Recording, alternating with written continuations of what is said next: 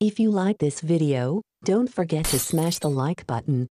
Subscribe and stay informed. Addicted to Macintosh. Hi!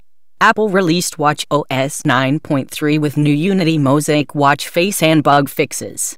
Apple recently released watchOS 9.3, the third major update to the watchOS 9 operating system that first launched in September. watchOS 9.3 comes over a month after watchOS 9.2. An update that added new workout functionality and crash detection optimizations. watchOS 9.3 can be downloaded for free through the Apple Watch app on the iPhone by opening it up and going to General and next to Software Update.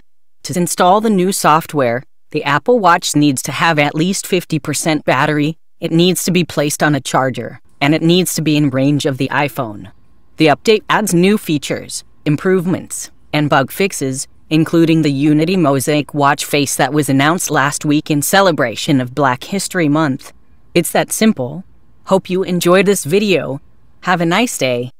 Subscribe and stay informed. Addicted to Macintosh. More than 1,200 Apple product-related videos. Thank you for viewing, subscribing, sharing and liking.